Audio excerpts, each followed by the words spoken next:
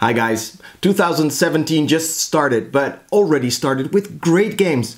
This month, new to me, Clank. Love the game, hope to play it more soon. And Cottage Garden, nice. But my game of the month is Santorini. It's an abstract game that they turned into a board game with miniatures. I love the game so much that I started painting the miniatures, and that means the game has to be good.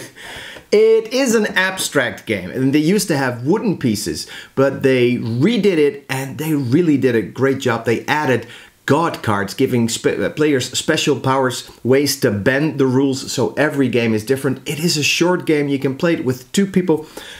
I love it. I've got to show what I've got here. This is how a game looks like. So my game of 2017 January is Santorini.